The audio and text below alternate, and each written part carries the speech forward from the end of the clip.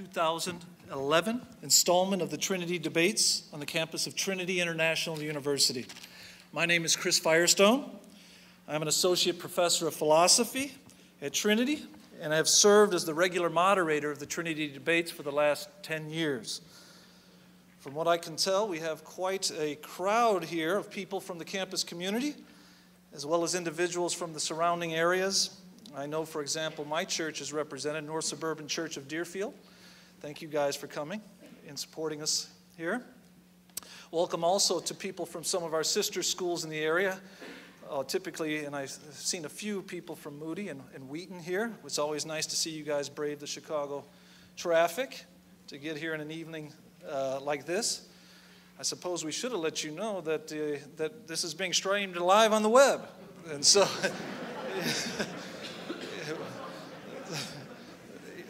you know, it's always better to be here, I guess. I want to welcome the people online as well. I'll do my best to include you guys in the process. I've been given an iPad over here that will hopefully include some of the questions from the people online as well. This debate marks the 10th anniversary of the Trinity Debates. The debates were born out of a partnership between the philosophy department and the honors program at Trinity College, and have since migrated their way over to the Henry Center for Theological Understanding. As you can see, the Henry Center has done a wonderful job of putting this together. I want to thank Hans Madume and Doug Sweeney for their support in getting this done. What a wonderful event this is. In the early debates, we zeroed in on the philosophical topics of abiding interest to the Christian community. In the fall of 2002, our debate featured Dr. Cliff Williams and Dr. Keith Yandel and discussed the question of whether or not Christians should be substance dualists or pluralists. Subsequent debates featured well-known scholars covering such topics as the problem of God's hiddenness, the philosophy of Immanuel Kant, and their relevance to Christian thought. With the support of the Henry Center, we have begun focusing on debates of increasing relevance to the church. A few years ago, we held a debate on Christianity and religious pluralism.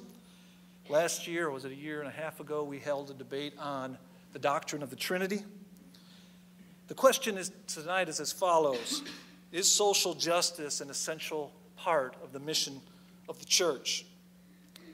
This question is deceptively simple. On the one hand, I doubt that many in this room would question the fact that social justice is an ongoing and ever-present call on the lives of Christians. When humans encounter someone who is hungry, we should feed them. When we encounter racism, we should do what we can to see that every person is treated with dignity and respect. Where there is injustice of any kind, we should stand up for what is right to whatever extent that is possible and wise to do so. Christ came to redeem humans, but he also came to redeem the whole of creation. As Abraham Kuyper famously put it, and I quote, "There is not a square inch in the whole domain of our human existence over which Christ, who is sovereign over all, does not cry, 'Mine.'" So perhaps we can offer a simple yes to the question and go home. I don't think Dr. Mohler would be real happy with that. When we move from mandates to individual Christians to the consideration of the role of the church, things are not quite so simple. Even if the individual Christian is called to right the wrongs of social injustice, we must ask, are the obligations of the church and the obligations of the individual Christian the same? Or does the individual Christian have one set of obligations, while the Christian church has another? In answering this question, or these questions, we need to ask additional questions surrounding what is meant by the term church. Now, every one of these words in this question could be analyzed. I'm going to focus on the topic of the church. I'm not debating. I'm just kind of framing this for us, if you will. Do we mean the local body by this term? The denomination that houses many local bodies? Ecumenical bodies in which various denominations are included? Or do we mean the invisible church in which all true Christians are included? These clarifying questions ironically complicate the question of the debate even further. Let us say, for the sake of argument, that we come to a clear answer regarding the various obligations involved in the various layers of what we mean by the term church? Does this answer or set of answers provide clarity regarding the church's role relative to other institutional bodies? Isn't there a substantive difference between the church in any of its forms and nonprofit organizations such as the Red Cross and the Salvation Army, and between the church and civic organizations such as the Rotary or Optimist clubs, and the church and governmental bodies such as the U.S. government or the United Nations? How do the obligations of the Christian, of the local church, of denominations, of ecumenical bodies relate to other institutions or civic bodies? Do they relate at all? These considerations are exacerbated by tensions between compassion and personal responsibility that we find in the Bible. On the one hand, James calls Christians to care for the poor. True religion, we are told, consists in care for widows and orphans. Yet Paul warns that, quote, if a man does not work, then neither should he eat. God is portrayed in the Bible as an avenger of the poor and the oppressed. If the poor and oppressed call out to God for justice, God will avenge them. Yet God also instructs the judges of Israel not to favor the rich or the poor simply because they are rich or poor. Rather, the judge should be just, rendering to each what is due regardless of social status. We also find differences between individual mandates in the New Testament and instruction on the church level. Christ tells us that if someone asks for our cloak, we should give him our tunic as well. If someone asks you to go 1 mile, then you should go with him 2. Yet Paul gives Timothy strict instructions regarding how and when to help widows. They must be of a ripe old age, he tells us, otherwise they should remarry. They must be without children or other family, otherwise the widow should lean on them instead of the church. And even the widow, if the widow meets these qualifications, she must have been a faithful wife and a faithful Christian in order to receive help from the church.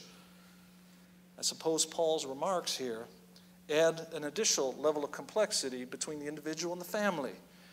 And I thought philosophy was complicated.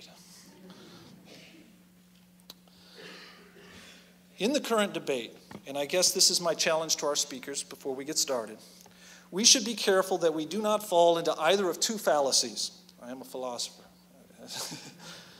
What I'm going to call the activist fallacy, which says roughly the following. 1, something must be done. 2, this is something. 3, therefore this must be done. The question is not this simple. Perhaps there is also an inactivist fallacy as well. Number 1, addressing unjust situations is complex. 2, the church's role in the world is really quite simple.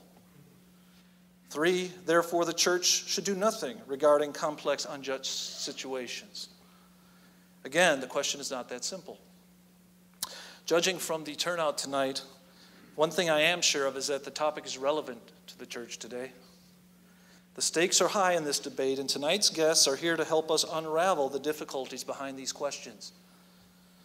Allow me to introduce tonight's debate participants to you. First, we have Jim Wallis. Jim Wallis is a best-selling author, a public theologian, and frequent speaker on faith and public life. He's the author of God's Politics, and his latest book is Rediscovering Values on Wall Street, Main Street, and Your Street. He is president and CEO of Sojourners and editor-in-chief of Sojourners magazine, whose combined print and electronic media have readership of more than 250,000 people. His columns appear in major newspapers and blogs, and he regularly appears as a television and radio commentator. He is a husband, father of 2 young boys, and a Little League baseball coach. Please join me in giving a warm Trinity welcome to Jim Wallis.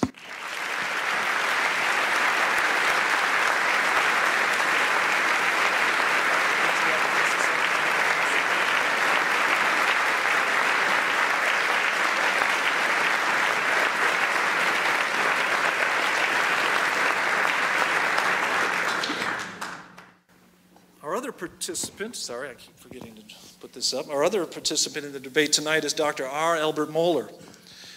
He serves as president of the Southern Baptist Theological Seminary, the flagship school of the Southern Baptist Convention, and one of the largest seminaries in the world. Dr. Mohler has been recognized by such influential publications as Time and Christianity Today as a leader among American evangelicals. In fact, Time.com called him, quote, the reigning intellectual of the evangelical movement in the United States. Dr. Mohler also serves as the Joseph Emerson Brown Professor of Christian Theology at Southern Seminary. He's the author of several books, including Atheism Remix, A Christian Confronts the New Atheists. He is married to Mary, and they have 2 children, Katie and Christopher. Once again, please join me in giving a warm Trinity welcome to Dr. R. Albert Mohler.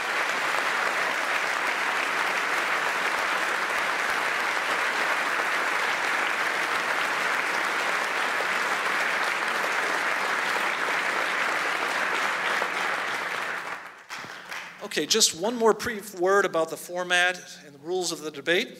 The Trinity debate will be run according to a standard pro-con format. The yes side will begin with a 20-minute opening statement. The no side will follow with a 20-minute statement.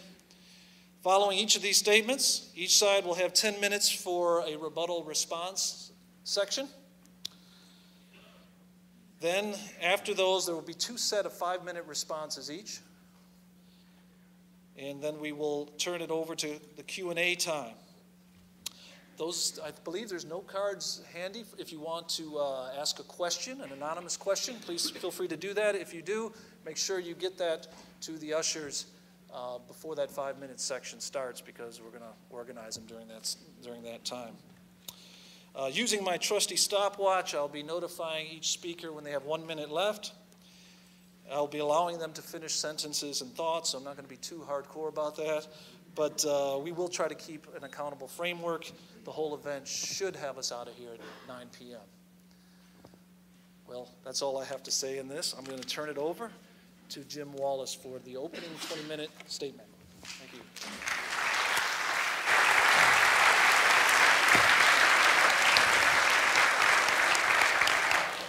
So I used to go here, and so when I hear a professor call my name here, I jump up, I'm ready to go, you know. It is great to be back at Trinity, it really is. I have very fond and powerful memories from my time here. All the seminarians who started Sojourners met here.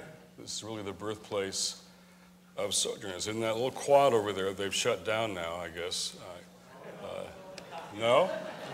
Some of you live there still? I would send a plaque over, birthplace of Sojourners. It's hard to believe this is our 40th year, but when I was here, I was just 10 years old. I know there's a new Trinity, which I'm learning as I listen, and I'm glad to hear more about that tonight. Also glad to see Brother Al. We've had some good conversations on your radio show, and we prayed before this, and I think we're both committed to showing that Christians can be civil when they agree or disagree, and even respectful, even loving as part of the body of Christ. You don't see that a lot these days, as those who rip our social fabric apart with ideological warfare, but we'll do better tonight. Amen? Amen. I will start to address the topic that I was originally invited to do, which is social justice an essential part of the gospel? I would say integral to the gospel, and therefore essential to the mission of the church. I say yes. Now, we evangelicals like to share our stories, our testimonies, and mine actually coincides very directly with this question. So I'm going to kind of share my story as it pertains to this question, because it really does. So my parents were Plymouth Brethren leaders, and they started our little evangelical assembly. It was my second home and family. I was getting to be a little old, though I was 6 and hadn't been saved yet. My parents were worried. I'm getting up in years. I'm 6, you know. So one night we had a preacher come, revival preacher, and all the unsaved kids had to sit in the first row. Because the closer you are to a sermon, the more impact it'll have on your life, right? So he began to preach, and he was fiery as advertised. He pointed, it seemed like, right at me. If Jesus came back tonight, your mommy and daddy would be taken to heaven, and you would be left all by yourself. It got my attention. And I realized that 6 out of a 5-year-old sister to support. So I asked my mother how to get out of this, and she, bless her heart, told me not about the wrath of God, but the love of God. God wanted me to be his child. I said, cool, I signed up. And that was the beginning, my first conversion. The second, though, was a little different. I was 14 or 15 now. I'm now listening to my city of Detroit. I'm hearing the news. I'm reading the newspapers. I'm paying attention. I'm asking, how come we in white Detroit seem to live quite differently than they live in black Detroit, just a few miles or blocks away? I heard there were even black Plymouth Brethren churches, though we never visited one or had a preacher. How come you're too young to ask those questions? When you get older, you'll understand. The only honest answer was, if you keep asking that question, you're going to get into trouble. That proved to be true. So I went into the city as a young 14-year-old kid and began to wander around and listen. Got taken in by the black churches. Came home with new questions, new friends, and new answers. And one night that I will never forget, an elder said to me, Jim, you have to understand, Christianity has nothing to do with racism. That's political. And our faith is personal. I was 15, but in my head and in my heart, I know I left that night. Was gone in a couple of years. And I didn't have words to go around that experience back then, but I do now. And these are these words. God is personal, but never private. This God wants a relationship with, this God knows everything about every one of us in this room and wants a relationship anyway. Why?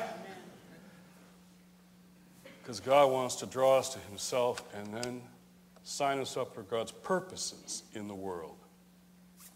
Personal, but never private. I got kicked out of the little church, left happily, and joined the student movements, the civil rights movement, the anti-war movements of my generation. We could put 10,000 people in the street, about 2 hours' time in Michigan State. We put 500,000 people in Washington, D.C., but it wasn't enough.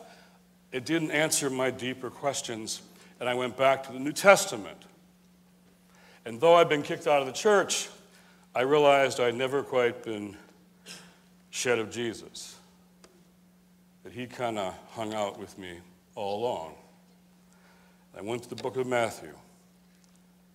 The people who sat in darkness have seen a great light, and for those who sat in the region and shadow of death, a light has dawned. From that time, Jesus began to proclaim, repent, for the kingdom of heaven is at hand.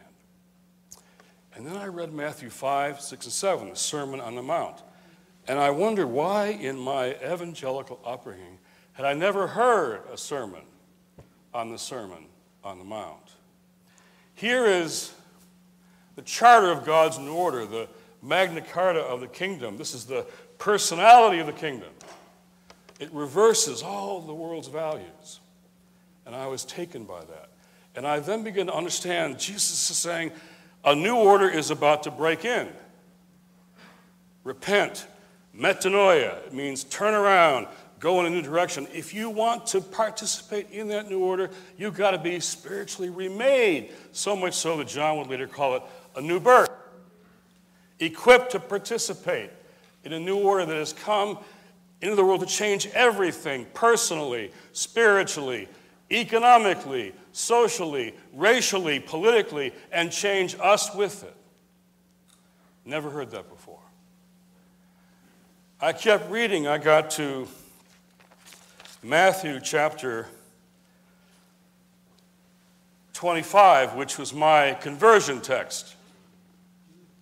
Here is Jesus, Son of God, sitting in judgment. It is a judgment passage, saying, I was hungry, I was thirsty, I was naked, I was sick, I was in prison, and you weren't there for me. Lord, when did we see you hungry, thirsty, sick, naked? If we'd known it was you, Lord, we would have done something, at least from the social action committee. As you've done it to the least of these, you've done it to me.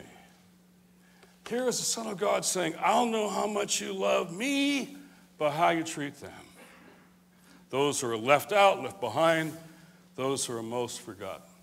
That was more radical, I thought, than Karl Marx, Che Guevara, or Ho Chi Minh. Here was a transformation of things that I had never heard before. Matthew 25 brought me to Christ, and then to Trinity. Now, I have a Southern Baptist friend who tells me God called me to a seminary, hadn't spoken to me since.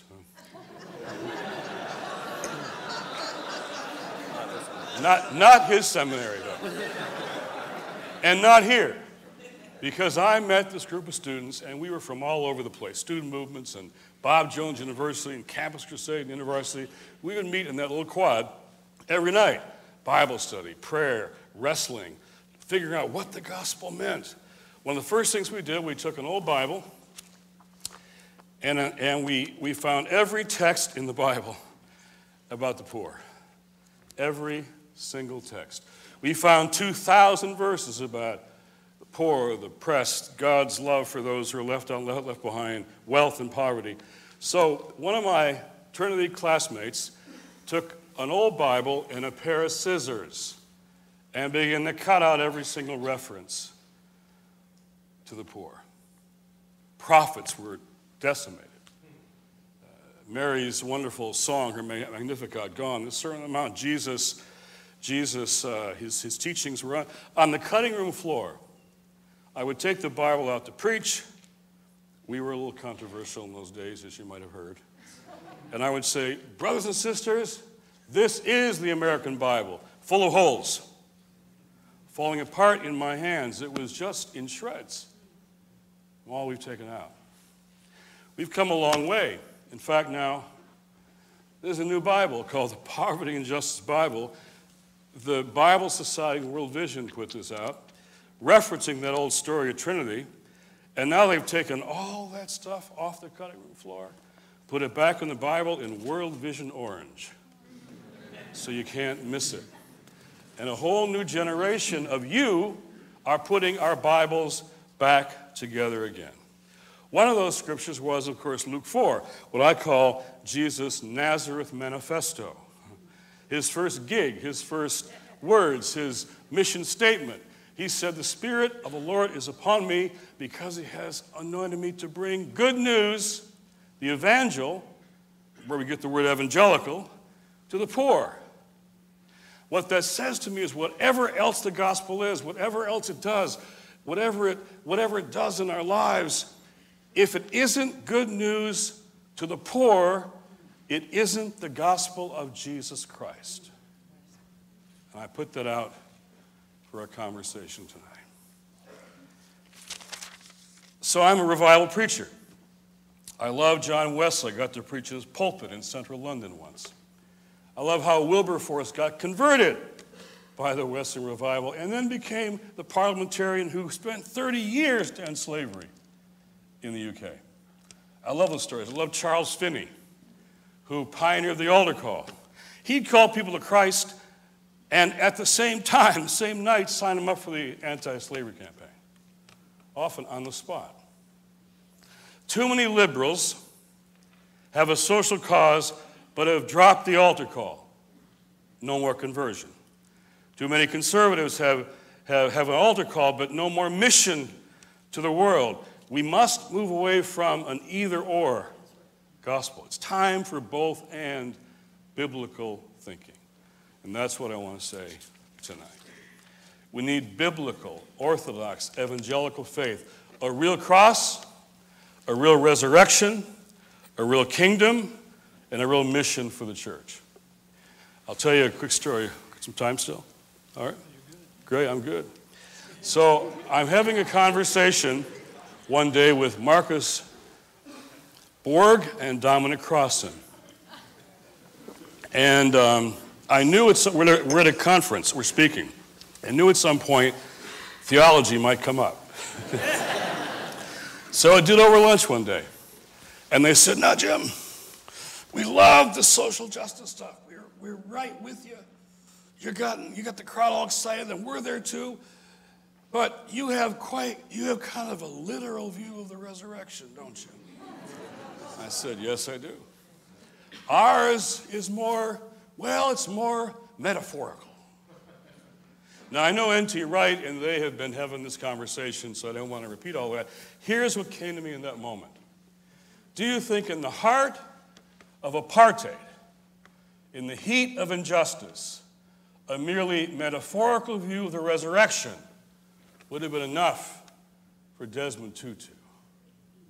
Because it wouldn't have been enough for me. You see, this is how all this connects. Desmond Tutu is one of my elders. He taught me my theology of hope. I've been interrogated by the South African security police. You had to have an orthodox view of the resurrection to get through that battle. You had to have. And so I talk about personal faith and social justice. I was on Morning Joe a couple weeks back, and Joe Scarborough was talking about a new generation of Matthew 25 Christians across the spectrum, across the boundaries, who are talking about the ministry of Christ again. I'm in Park Street Church, Boston, and it was told to me that Charles Finney preached there in the 1820s. And here I am, same pulpit. And during the week, he was doing revivals, and people were coming to Christ and joining the abolitionist cause. That night, the room was full of all 20-somethings who called themselves new abolitionists, trying to end human trafficking, where there are more women and children now in slavery than when Wilberforce freed them 200 years ago. And for them, it was a matter of faith. I was at CCDA, John Perkins' wonderful Christian Community Development Association meeting last week. 3,000 evangelicals, all colors of the rainbow, talking about incarnational theology. You know what's different about our faith, Christian faith, and all the others? It's the incarnation. When in Jesus Christ, God hits the streets. Hits the streets. I teach Georgetown, and I do theology in public life. I said we have to have a street test for our theology if we're people of faith. If it doesn't mean anything on the streets, what does it mean to be an incarnational Christian?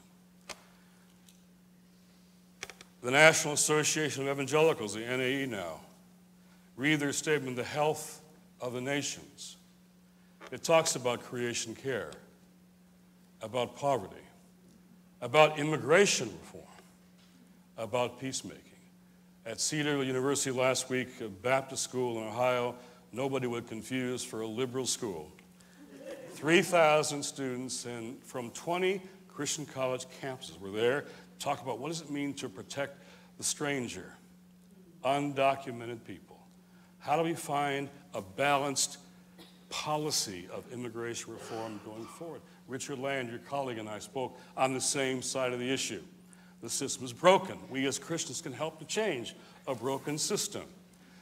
I see a new generation who wants their faith and their lives to make a difference in the world. It's always personal. It's always public. It's new life. It's a new order. It's a new community of faith. You know what we are called at first, the Christians, way back when? We were called the people of the way. The way of Christ, the Sermon on the Mount, which was a catechism for all the early converts. People of the way, not people of the experience, or people of the right doctrine, or even people of the church. We were the people of the way, and then the people of the way, because Christ gathered right from the start a community of people to live this and show it, to not just tell others what to do, but first to do it ourselves, and then to live and then lead by example. 1 minute. My Plymouth Brethren tradition and Al's Southern Baptist tradition, when it came to one of the most important moral issues of our time, the issue of race in America, and a civil rights movement led by black churches, my tradition and his failed. We were wrong. We thought we understood the gospel. We thought we got the atonement right. We were wrong about race in America. We missed the civil rights movement.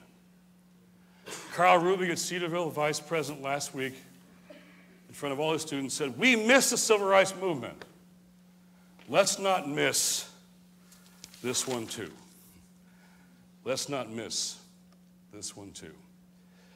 Our audiences now are half under 30 all the time on the road. I was up at Occupy Wall Street last week. I'll tell you about that if you want. Even Occupy Grand Rapids. But I think your generation is going to help put those holy Bibles back there and make them truly holy Bibles again. I've got a lot of investment in you, a new generation.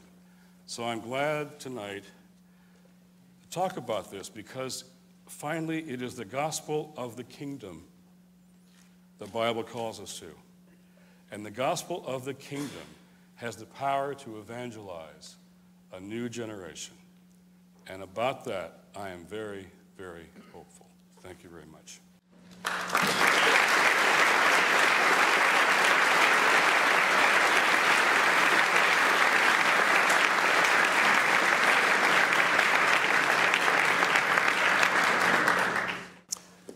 Well, thank you, Jim, and greetings to you all. I greet you in the name of the Lord Jesus Christ. It is good to be here. It's good to be a part of a conversation that is civil and also important, and a conversation that clearly has not only the capacity to draw a crowd, but hopefully to draw our best thinking as well. I want to express appreciation to Trinity Evangelical Divinity School for hosting such a substantial conversation, and to all those of you who came, and those, as they say, here in the room, or those watching us by television. And keep those cards and letters coming. We appreciate all those who are out there watching on the World Wide Web. It is good to be in conversation again with my friend Jim Wallis. One thing we have proved is that there is no end of things to talk about. And that's good. But the last thing we did before coming in here together was to pray together that what we do would glorify God and strengthen His church. And we ought not to be afraid of this kind of conversation. This is the kind of conversation that should encourage the saints. We are up to this. We need to do this. And there are important issues at stake. And there is certainly a great deal of importance invested in the particular question that is asked and framed for this debate. Is social justice an essential part of the mission of the church? That's a dangerous question to answer. It's dangerous to answer in either way without a very careful delineation and definition of terms. Every one of these terms is a matter that requires very specific, careful, and mature definition. First of all, social justice. I'm not sure there is such a category. Let's just call it justice. Let's just be very clear about the fact that justice is a very clear biblical category, but that is because, first and foremost, it is one of the attributes of the one true and living God. It is one of the attributes of the God who alone is just and who hates injustice. And injustice is injustice not because it violates our moral sensibilities, but first and foremost because it robs God of his glory as the only just one whose creation is in every respect to reflect his attributes, including his justice. So one of the things we have to admit is that we are, in our own human frame of reference, not very good at detecting that which is just or that which is unjust.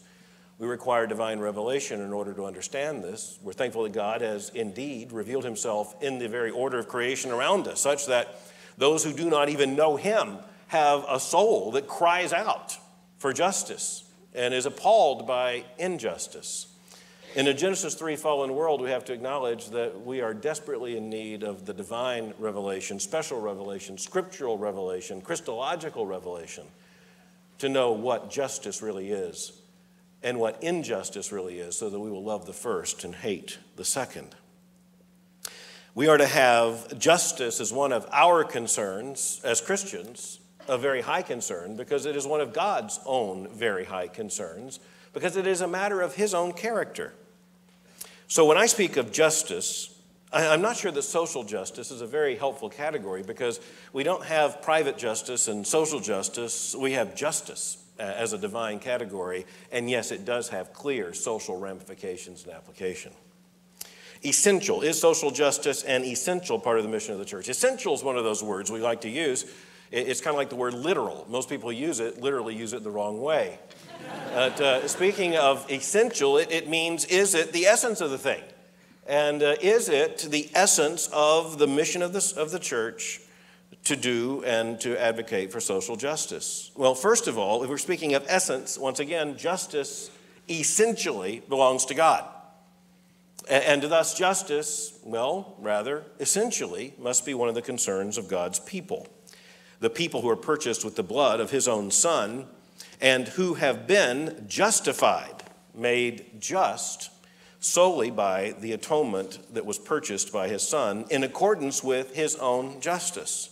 The God we serve, the Father of our Lord Jesus Christ, the God whose purpose was to save sinners through the blood of his own Son, is the God whom Paul says in the atonement displays himself to be both just and the justifier of the one who has faith in Christ Jesus.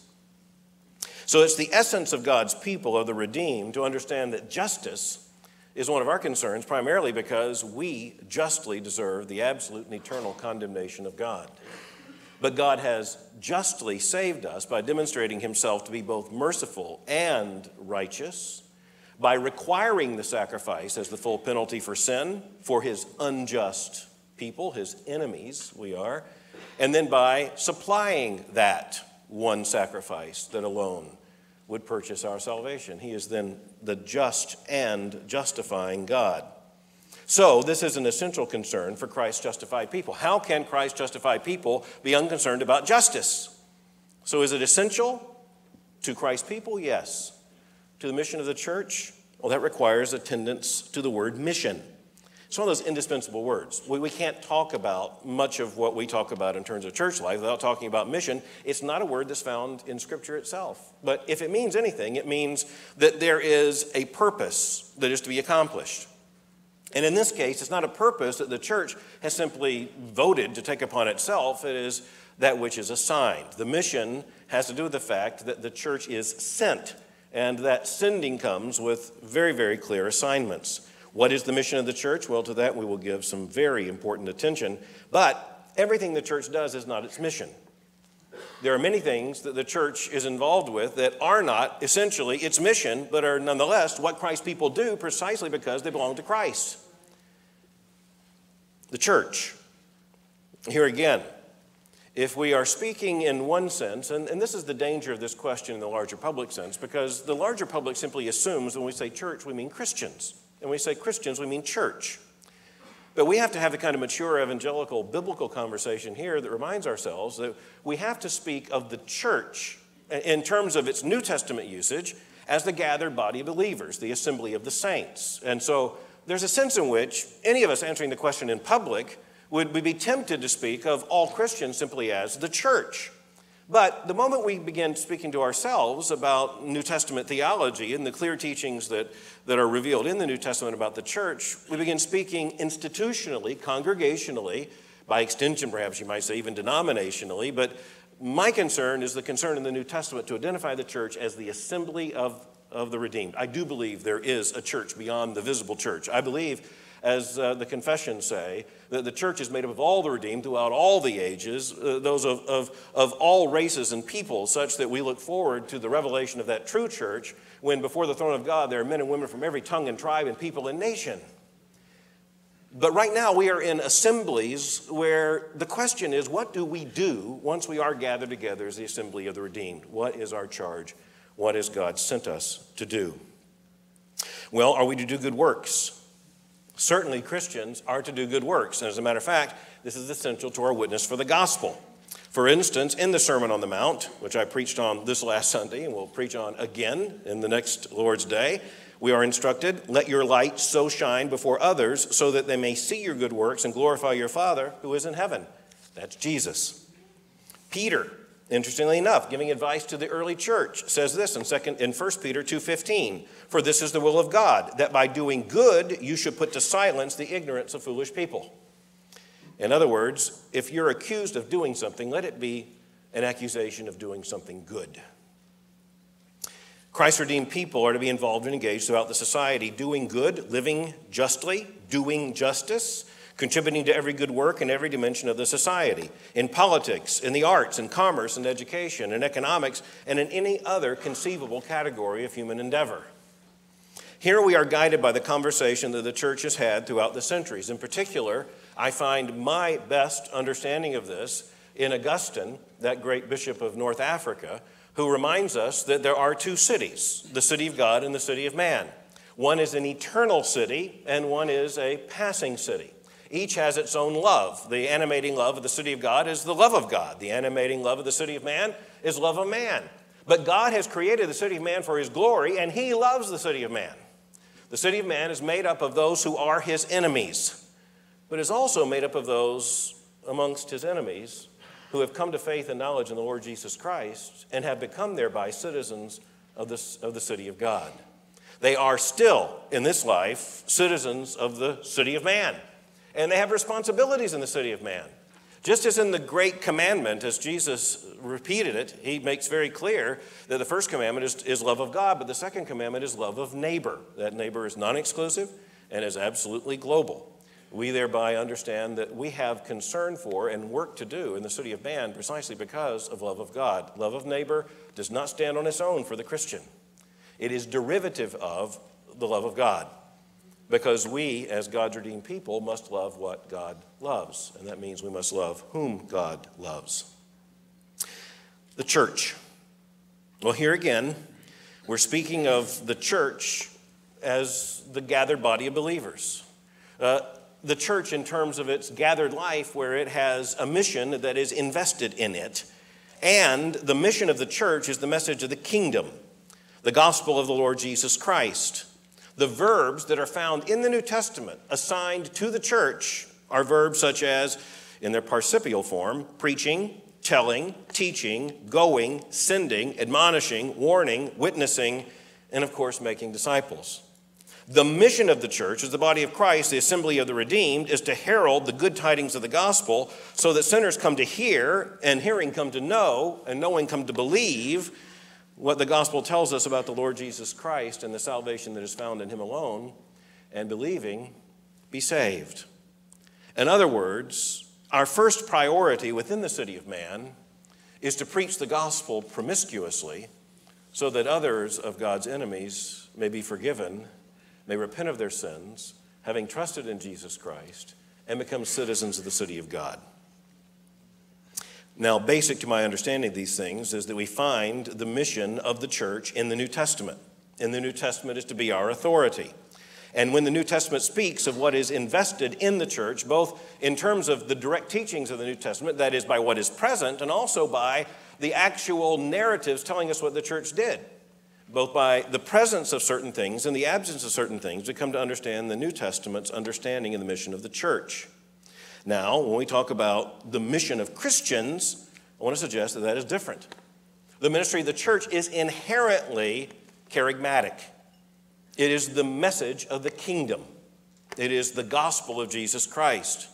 It is organizing and deploying its energies and its members in such a way that its one most supreme concern is to glorify God through the preaching and teaching of the gospel so that God's enemies become joint heirs with Christ.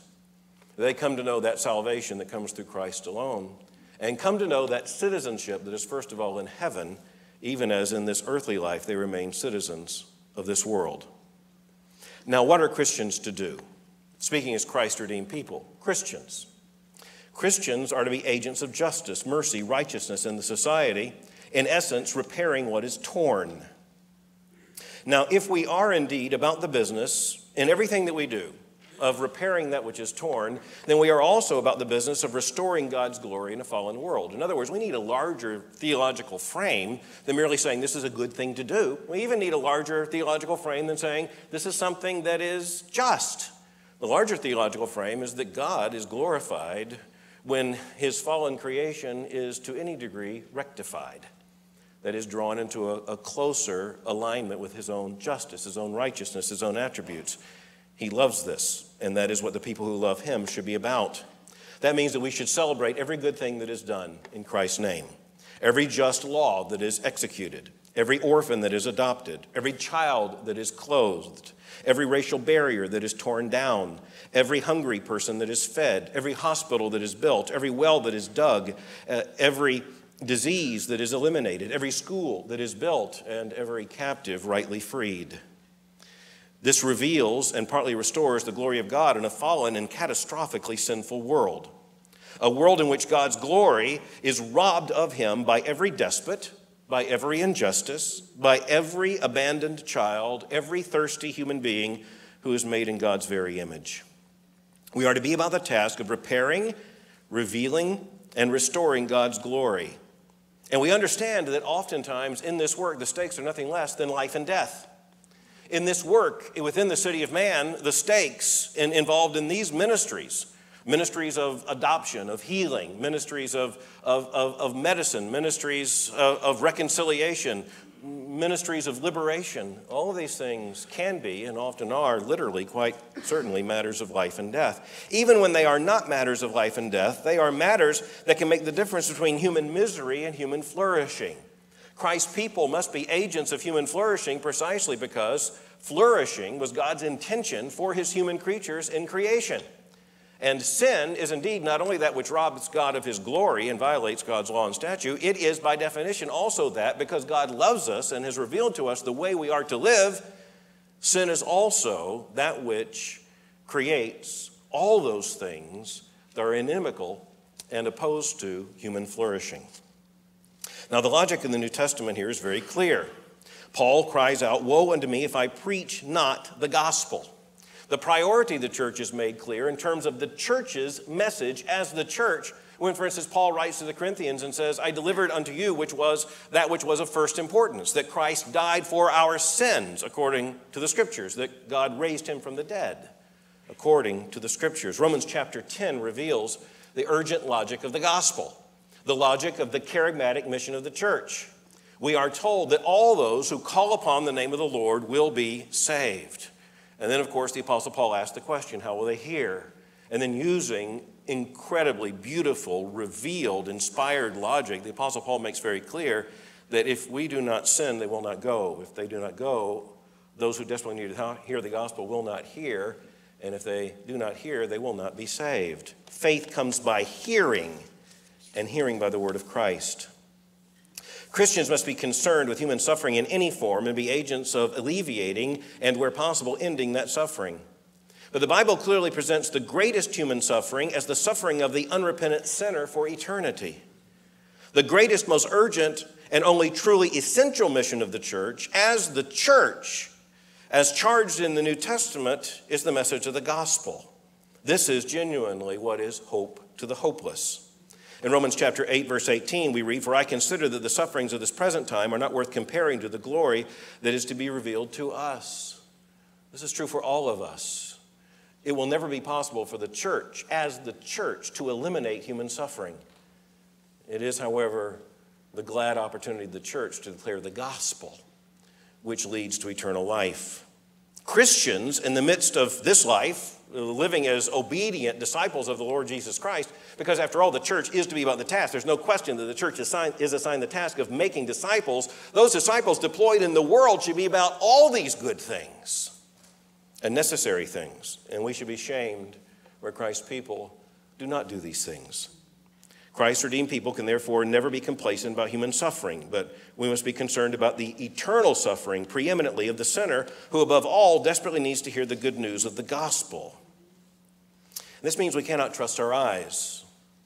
We can't trust the eyes about when our task begins, nor about when our task as Christians ends.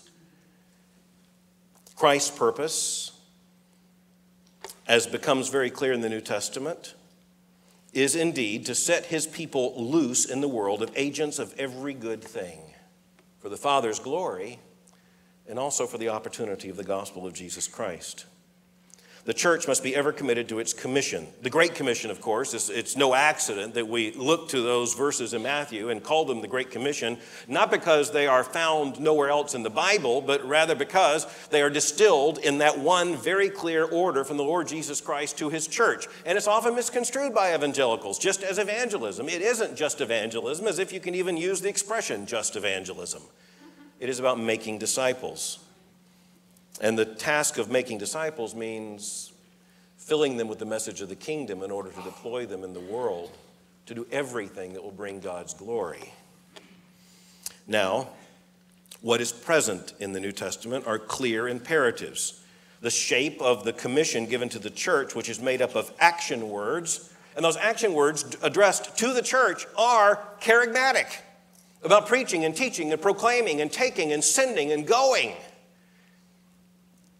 Folks, I'm not concerned that any good thing that might be done in Christ's name ought not to be done. I want you to hear me clearly. Much more than these must be done. These things must be done and not left undone. But my concern, and I think the concern of the New Testament, is what the church must do that only the church can do, and that is to herald the gospel of the Lord Jesus Christ and across all barriers, to all peoples and all races, of all tribes and all nations, to declare salvation in Jesus Christ our Lord. Thus, the ministry of the church is first and foremost charismatic. What is present in the New Testament is that charge. What is absent in the New Testament is any record of the church taking on itself institutionally a massive program for social action. It's just completely absent from the New Testament.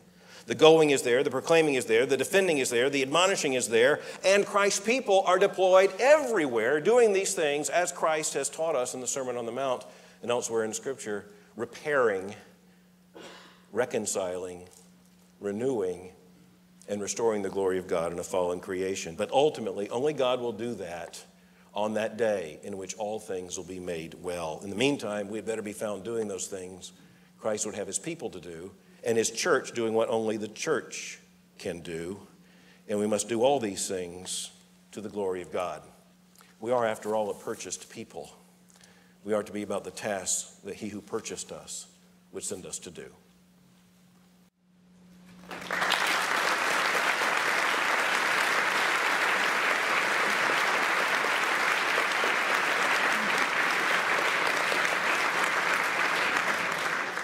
If you have questions, you have about 20 more minutes to write them down on those cards. We will also have someone with microphones in the Q&A time.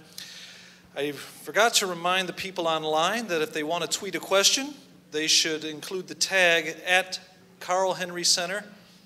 Again, the tag is at Carl Henry Center, and I will be looking at those as one word. Now we're on to the 10-minute response rebuttal time, and I'll turn it over to Jim Wallis. Well, let's change the language from rebuttal to dialogue. How's that? Okay. I don't want to rebut anybody. Let's go back to my story. When I got saved at 6, of course, my church, my wife was the first woman ordained Church of England 15 years ago, and she believes in all that the child baptism. We believed in adult baptism, so I was baptized at 8 in my church. But I always remember, it was always, my faith was about, they would say, you and the Lord. You and the Lord, me and the Lord. The world never came into the conversation except that I wasn't supposed to be worldly. That came in a lot. And it was tough because in my church, dancing was the problem, and it was Motown, man, Detroit. You know, I just had a hard time with that. But I want to go to the Great Commission because Al brought us there. Because that's central to this. Go into the world making disciples of all nations, teaching them to observe whatever I have commanded you. Teaching them to observe whatever I have commanded you. The teaching of Jesus matters here. The Lausanne Covenant, the whole evangelical movement, pilgrimage, has made it clear that the proclamation of the gospel includes how justice is integral to the gospel. Integral to the gospel. So in my little church, where did my little church, good folks, where did they go wrong? They understood. My father got up at 5 o'clock every morning before going to work at 7 to read his Bible. He was the lay pastor, Plymouth Brethren, had no clergy. Every morning. He had a library full of comments. He understood substitutionary atonement. He did. But my church made the mistake of what I would call, in shorthand, an atonement-only gospel. In the language of J.B. Phillips, their God was too small. It was too narrow, too bifurcated. It was purely a private faith, a gospel message that doesn't even try to change the world, only works for those who don't need the world changed. Therefore, it's dangerous in affluent countries. It can become too white, too privileged, too American, too male. And I have to say that when I got welcomed into that black church as a teenage kid, my experience was and is that the most holistic church in this nation's history is the black church. Personal salvation, absolutely, and social justice, integral to the gospel. And I identify myself with that body of Christ. I was at a conference recently and people were just stunned that I said, I have more in common with the global body of Christ than I do with my fellow American citizens. Because I think we are Christians first. The global body of Christ all over the world, the evangelical movement is talking about the integral gospel. The integral gospel. Correct intellectual belief was a major concern of the Greeks. The early Christians, in contrast, were concerned with transformation. And indeed, it created this community that was a caring, sharing, loving community. The poor and the oppressed were especially welcomed. There was a sensitivity to them. Old barriers, racial barriers brought down. In Christ, there is no bond or free, Jew or Gentile, male or female. The principal divisions of the world were being overcome. As Sam Rodriguez, the Hispanic evangelical, says, it's a cross. It is vertical and horizontal. We are reconciled to Christ, then reconciled to each other and the whole creation. I met John Stott at Trinity. He was teaching one semester, and one long night he met with our group. We were called the Radicals in those days.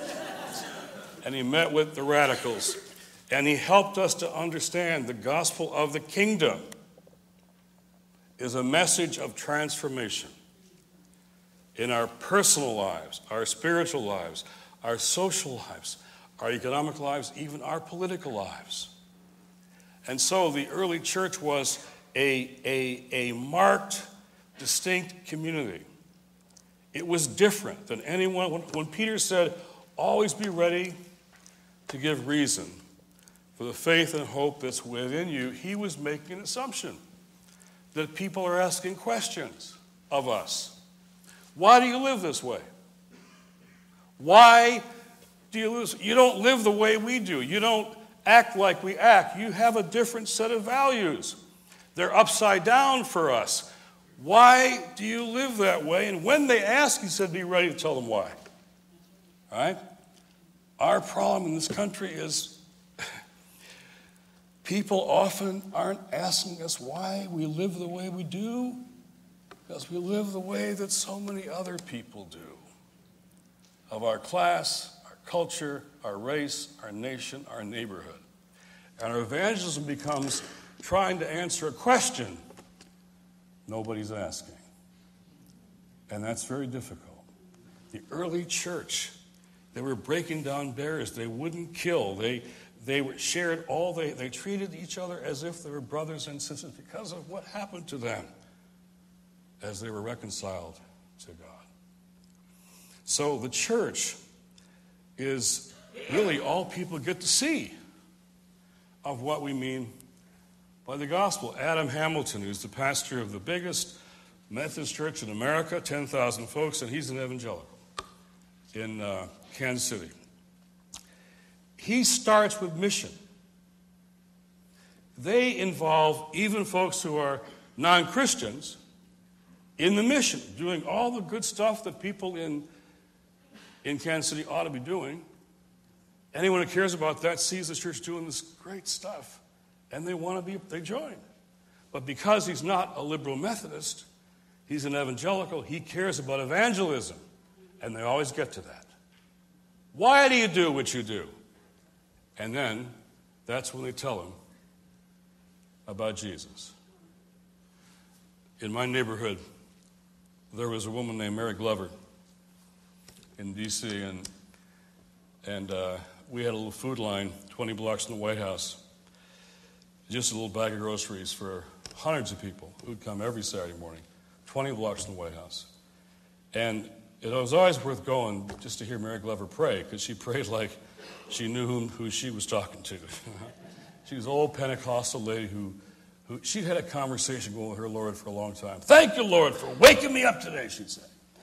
Thank you, the walls of my room were not the walls of my grave. My bed was not my cooling board. Thank you, Lord. And they'd be waiting outside to come in, and we'd be holding hands, and she says, now, Lord, we know you'll be coming through this line today. We know you'll be coming through this line today. So, Lord, help us to treat you well. Help us to treat you well. Best commentary in Matthew 25 I've ever read. And she was a missionary in the neighborhood. She'd tell me her strategy. First, when I see these people, I just smiles at them. Don't want to scare them away. Next time, I say, how you doing? See what they say back. I keep going until I'm talking to them about Jesus. But she believed that in those folks coming through that food line, we were welcoming Christ himself. And she said, help us, Lord, to treat you well. That kind of community is evangelistic in a neighborhood, in a nation, in the world. It makes people ask, why do you do the things that you do?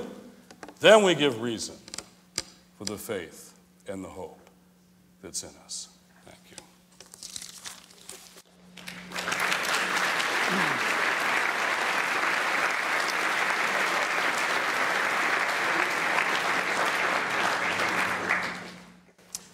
It is good to have the dialogue, whether we call it dialogue or rebuttal or anything else. We're not here to debate formally, but we are to have a discussion that gets to the issues. And so I'm going to try to respond somewhat to some of the things Jim had to say. I think, first of all, when you have an issue like this, I want to go back to some of the things that I tried to say earlier and apply them here.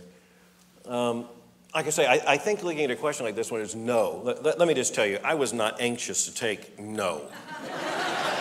Okay, I've been debating for a long time. Yes is the stronger hand, and I like yes.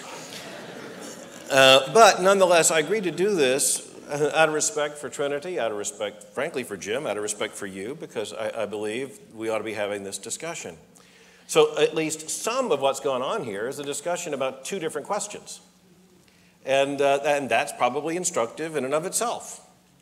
I think some of the way that people think the question is framed is that you'll have folks on one side who believe the church ought to be doing all kinds of good works, and on the other side you have folks who believe that those good works ought not to be done. Well, let's be clear. The New Testament as a whole, much less the totality of the scriptural revelation, makes clear we are to be about those good works.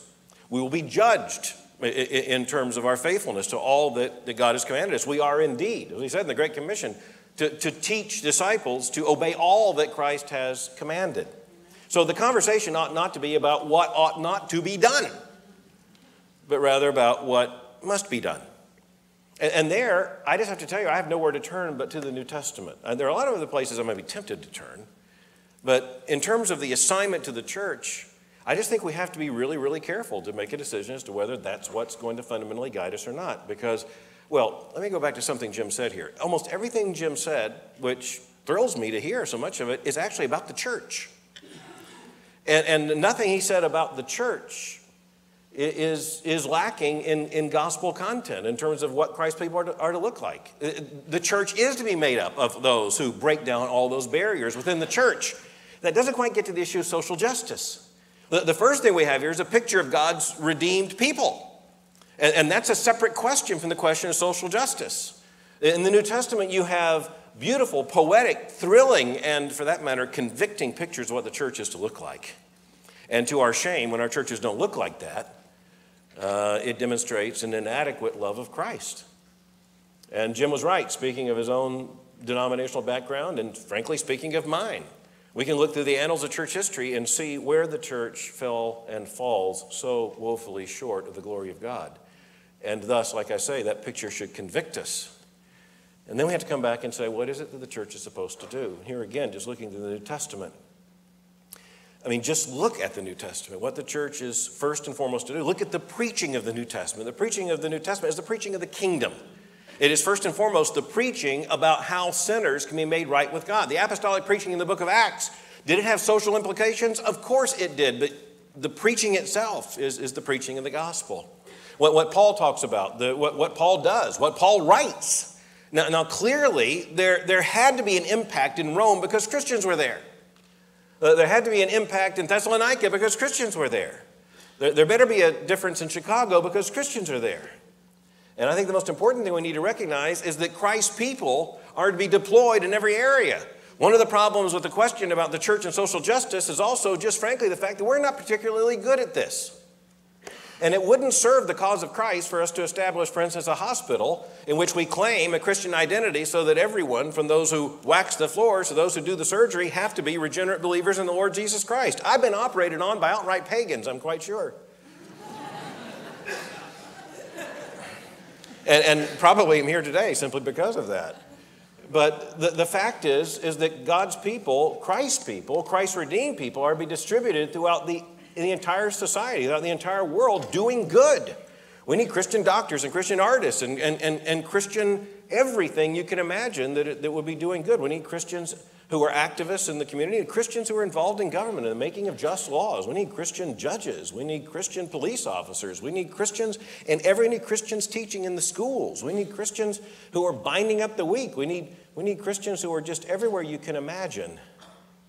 But as we read the New Testament, what the church, as the church together, is assigned to do is first and foremost to preach the gospel and to make disciples and then to set those disciples loose. I think the other thing that we always have to keep in mind is where we fall in the grand narrative of Scripture. And we have to have that totality. We're talking about a Scripture that reveals a consistent narrative of creation and fall and redemption and consummation. We're in that period of already and not yet. We are in the period between the decisive act of God in Christ and that decisive act of shalom and of kingdom in which we have the full revealing of the kingdom of our Lord and of his Christ. On that day, every eye will be dry and every tear will be wiped away. But, that's talking about the church. we need to recognize that insofar as we do these good works in the city of man, they will last so long as the city of man lasts. But God loves the city of man, and we are given this. We have an incarnational anthropology. We have been put as God's creatures on this earth, the only creature made in his image, to do that which we know brings him glory, and which not doing, we know, robs him of that glory.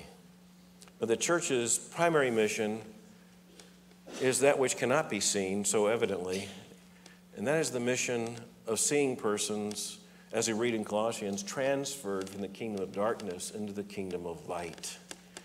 That's the church's main responsibility. There's a lot to do on the way there. There are many good things that need to be done. There are many eyes in this life that need to be wiped of tears, and there is much suffering that we can and must alleviate. There are many barriers we can and must break down. There are many injustices we can and must make right and thus make just. But at the end of the day, we will never be able to alleviate every suffering. That doesn't excuse us for failing to alleviate any that is before us. It doesn't mean that we are able ever to achieve absolute human justice. Absolute justice God only can do. We can take someone who has imbibed alcohol and gone out driving on the highway and causes an accident. We can have a 14-year-old girl who is thus paralyzed. We can put him in jail, and we justly must execute justice. But God's justice is restorative justice. She will walk again insofar as she comes to know salvation in the Lord Jesus Christ and be made well. Even in this life, though, she, as a regenerate believer in the Lord Jesus Christ, will still limp and may not walk, and she will need our care and remind us of all the rest who need care. But she should also remind us that ultimately we are looking for that restoration which only God can bring, the repair which in Christ only he can accomplish. You know, I'm afraid that a lot of these discussions, we end up with meta issues when we need to recognize something very interesting. I think virtually all of us in this room, and I would put myself with Jim in this category. Jim and I surely would differ, and we've talked about this many times, and we could have a different debate on this topic. We might differ about what kind of policies and laws and systems might lead to the greatest human flourishing. We're both obligated to hope for, pray for, and work for the greatest human flourishing. But when there is a need before us, both of us would probably have pretty much the same knowledge of what it is we are to do. Most of the debate, and the debate over these issues in the Christian church, is a bit too hypothetical. When the need's right before our eyes, we generally know what to do. And the question is whether or not we're going to do it. Again, our concern must not be with what is done, that anything done would be undone. Our concern is to see even more things done. The concern is what will be left undone if the church does not do what only the church can do, and that is herald the message of the kingdom of the Lord Jesus Christ. Thank you.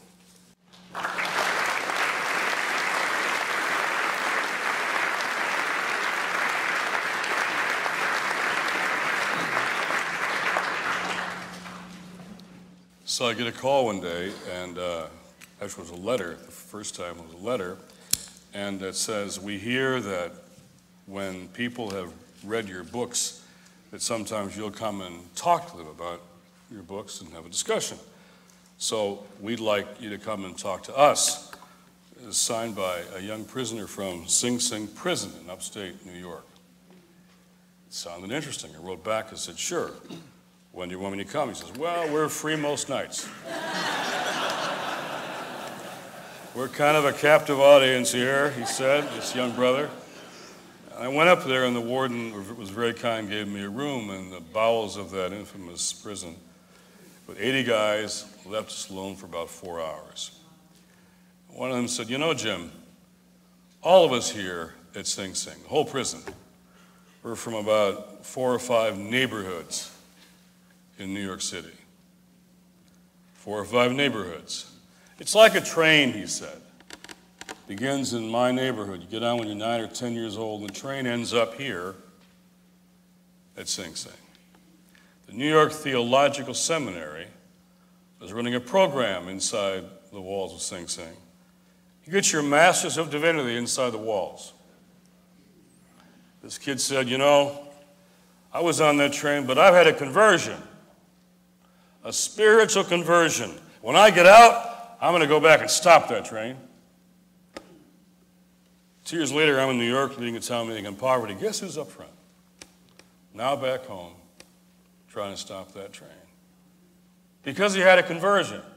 And he believes what he was doing now to stop that train was essential to the mission and ministry of the church. We agree. It's preaching the gospel of the kingdom, of the kingdom. And in the text, it goes from Matthew 4, where it says that, to 5, 6, and 7. The Sermon on the Mount, the charter of the new order. This is what it's supposed to be. The declaration of a new order. It's about very concrete things: money, possessions, power, violence, anxiety, sexuality, faith and the law, security, true and false religion. We treat our neighbor the way we treat our enemies. Not just religious issues, but the stuff of life, how we live. And they were meant to be a manifestation of the kingdom. That's how we're supposed to live. Now, what that community can do in various times depends on its context. And so when Charles and John Wesley were preaching and people getting saved and coming to the Lord, and one was a young parliamentarian named Wilberforce, they didn't say that, it would be okay if English Christians just in themselves have slaves. No, they said, we got to end the slave trade. End the slave trade. To do that meant they had to do things that you could do in more democratic England then than you could in the early church. You had to fight for a change in structure and policy and systems. Noel Castellanos from Chicago, CCDA, told me last week, when you live and work among the poor, you always end up running up against injustice. Poverty isn't an accident. It's systems and structures and all of that, habits and hardness of the heart. Martin King didn't say it's okay if we Christians just don't discriminate. He said we got to end Jim Crow, a system in the South. That takes movements and change in politics. That is what the black church made that movement possible. Were it not for the black churches who thought this was part of their mission, there wouldn't have been a civil rights movement at all. So we get some help from the prophets here. They look at the prophets. Who are they talking to? Talking to rulers and princes and kings and landlords and employers and judges. That's what they're talking to. What are they talking about? Widows, orphans, debtors, workers, poor and the oppressed, those who are victims of bad judicial decisions. What are the topics? Land, labor, capital, all of that, the stuff of life. People expect those who have been transformed by Jesus Christ to show the meaning of his gospel of the kingdom in relation to their history. Their history. It's not abstract or theoretical. People who thought they understood this cosmically in my church got it wrong in Detroit. Got it wrong in Detroit. It's got to translate. No, we can't change everything, and there will be no. It is already and not yet. It is not yet. It will never be fulfilled until Christ does it himself. But it's got to be at least a little bit already. Or they don't really think that we got much to say. If we can't make any of it already at all, they really won't care about our cosmic transactions that don't really change anything in their lives or their history. Thank you.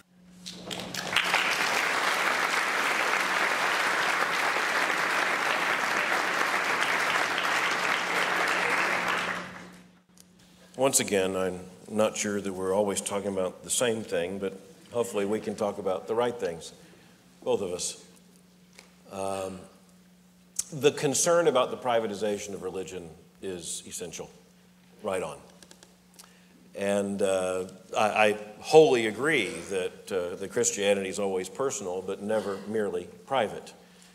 And we do sometimes have in our own heritage a privatization of the gospel and of the claims of Christ that is both dangerous and injurious to the gospel, frankly. It also robs God of his glory, the glory that is to be evident within his church.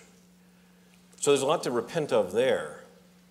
That doesn't fully explain what the public ministry of the Christian or the church is to be. I love the illustration of Wilberforce, and I think it actually makes my point. He makes my point. The Church of England did not put an end to slavery, to the slave trade. Parliament did. Parliament did so because it was persuaded by Christians who argued as Christians. And by the way, having the standing in Parliament was quite important to that. Being in Parliament, ready to make the case for the absolute immorality of the slave trade based upon Christian premises, we should note, that would be outlawed by the kind of Rawlsian secular debate many want to have today, specifically because they are made in the image of God, as are we, as are all. And thus, slavery is not only that which is immoral as judged by comparative human societies, is that which is ontologically wrong because it violates the imago Dei. And thus it is wrong for one human being to have a purchase upon another. The church needs to be the body of Christ. The church must be that body that shares the gospel, that transforms persons so that they too will come into the kingdom by the blood of the Lord Jesus Christ and then be made disciples, the kind of disciples who will hate what God hates and love what God loves. But the only way into it is the gospel of Jesus Christ. And then Christians need to be deployed, just like Wilberforce, doing what Christians do. Christians need to be where Christians are, doing what Christians are to do. And furthermore, Christians are to have the ambition to be where Christians can be. In every level and sector of society, doing what Christians then are to do, to repair, to reconcile, to do good, to clothe, to heal, to give water to the thirsty, to do all of those things, and frankly, to do those things in Christ's name. And to do so precisely because it is not that we are sweeter people than others. It is not that we're even morally superior people to others. It is that we belong to another in whose name we are to do these things. The church has the stewardship of the gospel. And I'll be honest, the concern ought to be not what is done, but what will be left undone. It is not enough that the world say good things about Christians because we do good works. Christ said we are to do those good works in order to glorify our Father who is in heaven. Ultimately, we're the people who need to take every opportunity as the church to proclaim the gospel and to make disciples and to send those disciples out to be the kind of people that lead others to ask, why would they live that way? Why would they love like that? Why would they give as they do? Why would they love and care as they so obviously do? Why do they agitate as they do? Why do they irritate as they do? Why do they legislate as they do? Well, all of this is to give glory to God. And it is to be done by those who are the very disciples who are made by the preaching of the word and by the ministry of the church, with the church itself being the body of believers who have come to know the message of the gospel because it is the church that has taught it and proclaimed it and preached it and then applied it. There's a lot of common ground here. The hard stuff gets to the questions of definitions. And then it gets hard when you try to actually figure out at the meta level how to accomplish this. That's where Christians of goodwill, equally committed to the gospel and to human flourishing, can find in political and economic and other debates that they have sincere and honest and deep disagreements about how best to serve human flourishing, how best to create the alleviation of suffering. There are big issues to be discussed here, and frankly, we're up to those as well. The church needs to have more conversations when we come together to say, first of all, who are before our eyes that we must serve right now? How is it that we've got to make sure as the church that we're actually doing what we're called to do in preaching the gospel? How are we as Christians to deal with those who are right before our eyes? It's difficult to have this conversation because our vocabulary betrays us if we're careless. Christians are to be about every good work, such that the world will see our good works and give praise to our Father who is in heaven. We will give an answer for what we have done and what we have left undone.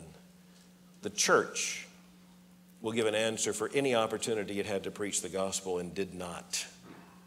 Because the only way Christians are deployed in the world to do the things Christians are to do is if the gospel is rightly preached, so that God's enemies become his friends, and as his friends do the things that God's friends do in a fallen world till Jesus comes.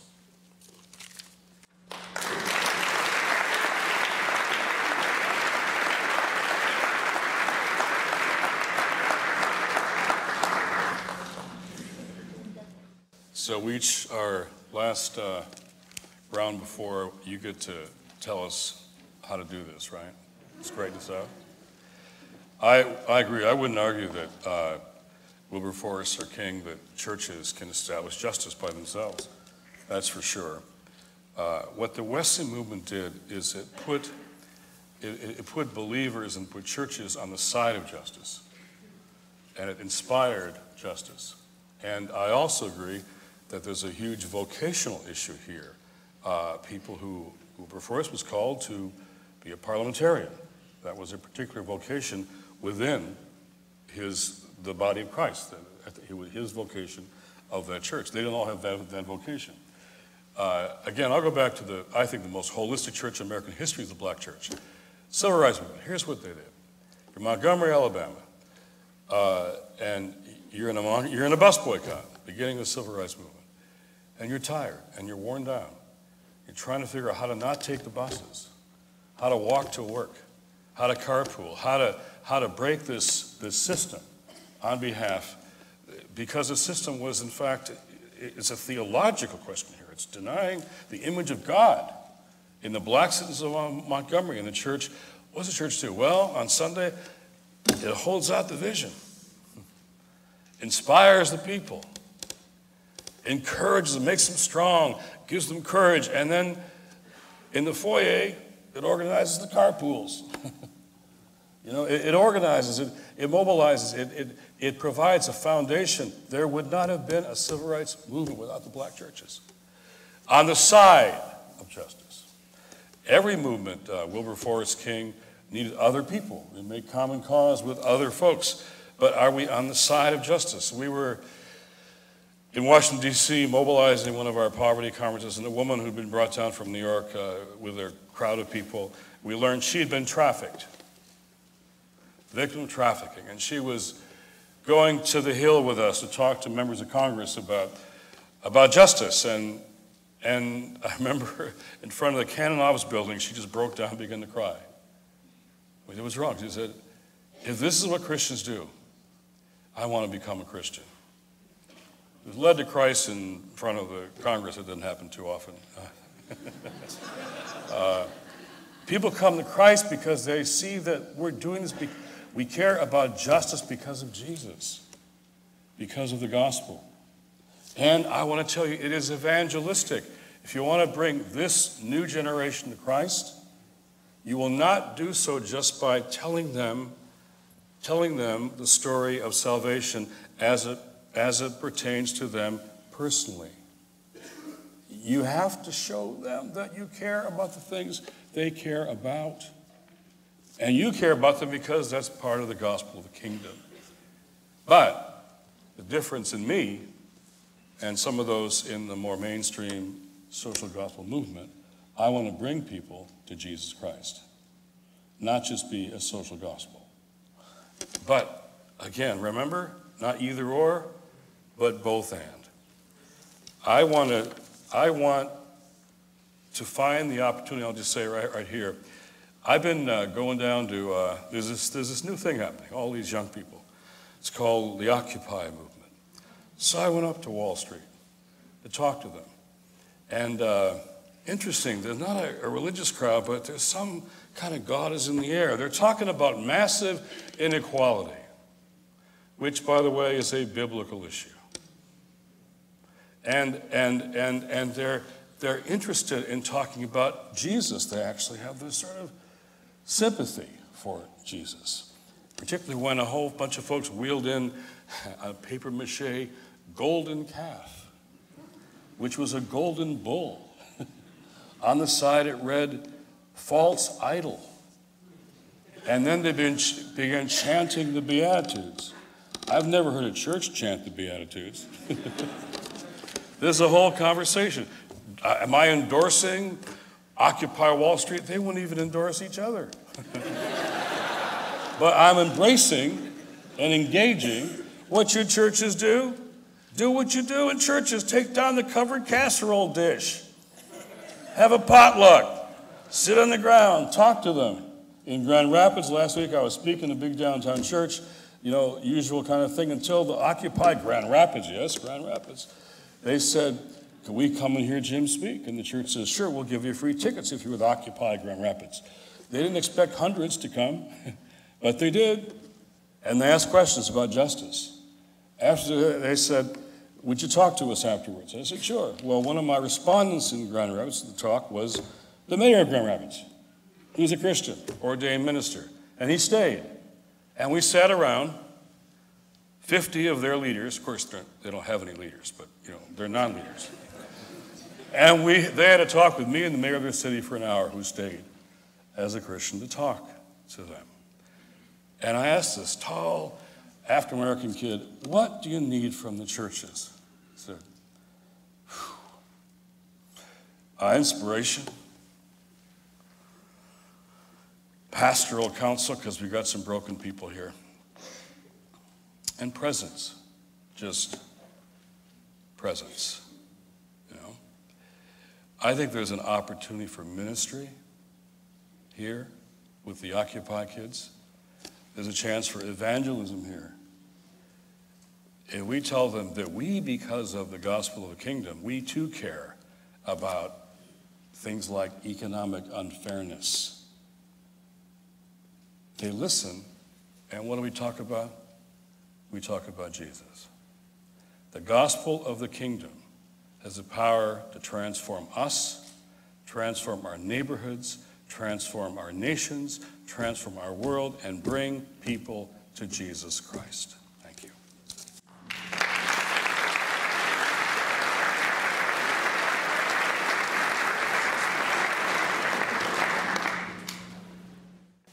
Now, if I were Jim Wallis, I would do what Jim Wallis just did. And I would go where he just went. Because I think the hardest test case is the African American church in the United States. And I say that with some personal embarrassment of the last couple of weeks. The obituary of the Reverend Fred Shuttlesworth. I met Reverend Shuttlesworth when I was an 18-year-old. I was a student at Samford University in Birmingham, Alabama. And I was in a special program to create leaders. Whether those programs ever do is another question, but nonetheless, I was in it. And one of the speakers we had one day was the Reverend Fred Shuttlesworth. And he came in and told us some things that we otherwise would never have heard. He was introduced in terms of the way people introduce speakers. And, quite frankly, when you're an 18-year-old just in college and all this is happening, you have a speaker one day, you have another speaker the next day, another speaker the next day. Well, several years later that I found out who Fred Shuttlesworth actually was. And I found out what he had endured. I found out about bombings, and I found out about attacks. I found out about the injuries to his daughter and the injuries to himself and the fear in which he had lived. And then I saw the courage that he had demonstrated in the midst of a civil rights battle, the likes of which quite frankly, at the time must have appeared practically eschatological. Here I was, a generation after that, walking the same streets, but Bull Connor wasn't there with fire hoses. Instead, fast food restaurants were opening there. It was a very different world, and yet again, it's the same world. I think the question I want to ask is, how do you end up with people who believe and have such courage to stand up to such injustice? The world has all kinds of heroes who have stood up to injustice and have done mighty and wonderful things, and even when they're not done in the name of Christ, let's be thankful that the right things are done. But when someone stands up so courageously to do something so right in the name of Christ, I want to know how. I'm thankful for what the civil rights movement accomplished. I'm thankful for the basic Christian moral instincts that movement and those who led it, those who followed it, represented when the larger church had betrayed its own identity and had brought shame upon the gospel by its own practices, its own complacency, its own prejudices. Well, I'm here tonight because I firmly believe that what created a man like that was the gospel of the Lord Jesus Christ. And I firmly believe that even those who led that movement, by their own testimony, had a concern that certainly was no shorter than the prejudices and injustices they saw before them that they so courageously fought, but was even beyond then with eternal consequences. The gospel is the issue. It's not the only issue in terms of telling people how they can come to know salvation in Jesus Christ. It's not as if our job then is done, but that is the first assignment given to the church. That is the assignment that is invested in the church of the Lord Jesus Christ as it does its work. And the Christians who are then, those who have heard this gospel and believed, are sent out in the world to do all the things we've talked about here. Now, how do we use the word church? Does it mean all Christians? Well, in that case, the church is to be about all kinds of things.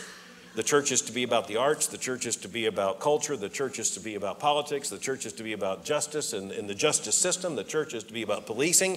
The church is supposed to be about growing food and distributing it. The church is supposed to be about healing and nursing and all the rest of these things. And yes, if we're going to speak of the church in that definition, then there is nothing that the church ought not to do if it is right and righteous. And quite frankly, we need Christians to be doing all of those things. And we need the church to be sending out the kinds of Christians who are doing all those things and looking for more in Christ's name. But that's only going to happen if the church, as the church, does that thing which only the church can do. And that is to preach the message of salvation through Jesus Christ our Lord and make disciples. The disciples who do what disciples of the Lord Jesus Christ will do in a fallen world until he comes. And there's more to do than we can possibly do alone. That's why we need to do it together. And Christians need to do things together. But as I said, frankly, we need to do things together, not only with each other, but with those who are not believers in the Lord Jesus Christ. We can't wait when the work needs to be done, when a rescue needs to take place, when an orphan needs to be adopted, when someone who has a broken body needs to be healed. Those are things that we know we are to respond to and act justly and mercifully in right now, as the church always is about the task of preaching the gospel. We can work hand in hand with those who do not know the Lord Jesus Christ as Savior in all kinds of good work, and we ought to. But what the church can do, and only the church can do, is to preach the gospel of the Lord Jesus Christ to a world that is not only fallen and falling, but doomed for destruction. We need to be about restoration and rescue. First and foremost, the restoration and rescue that comes by preaching the gospel so that sinners come to know the salvation that is found in Christ alone. And then get about the task of doing what Christians are supposed to do in a fallen world. I don't want less. I want more. I think our concern should be to make certain that there are more citizens of the city of God because of our charismatic evangelistic ministry of the church in the city of man. And let's be sure that those citizens of a heavenly kingdom, so long as they are on this earth, had better be about the kingdom tasks that the king himself has assigned. We don't want anything less to be done, only far more. But the most important work, that far more, is going to depend upon the church preaching the gospel and not being deterred from preaching the gospel, and not being deflected from preaching the only gospel that saves, and doing so till Jesus comes. I honestly don't know where else to begin, and I don't know where else to end. I think we're to be about all of these tasks. Christians in the world, the church is the vessel of the gospel. You know, I think when you look at these things, our first thoughts so quickly turn to politics, the headlines, the current events, and there are good debates to be had there, and as I've said, we're up to that. But I think when we gather together as believers, we need to be really, really careful that we make certain that the conversation we're having here would make sense in the congregation at Rome to whom Paul preached, amongst the disciples as they banded together after the resurrection and ascension of the Lord Jesus Christ and said, okay, what is it we do and what is it we're supposed to say? And I think we looked in the New Testament, we get all that we need in terms of the marching orders for the church and for disciples of the Lord Jesus Christ.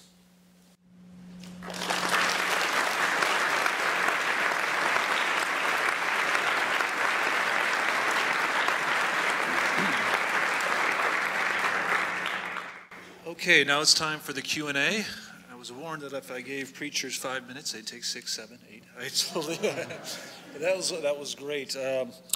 We're going to have someone roaming around with a microphone. When I see them situated, I'll call on you at the appropriate time. I do have some things from Twitter here, and I've got these cards from you folks here, and so I'm going to try to alternate as we give questions to each of our participants. Let me start with one that came from Twitter here. It's I'm going to assume it's for Jim Wallis. Should believers ever partner with non-Christian organizations to fight social injustice? And what would you say about the different suppositions that they use to do that? Should they go ahead and partner with non-Christian organizations?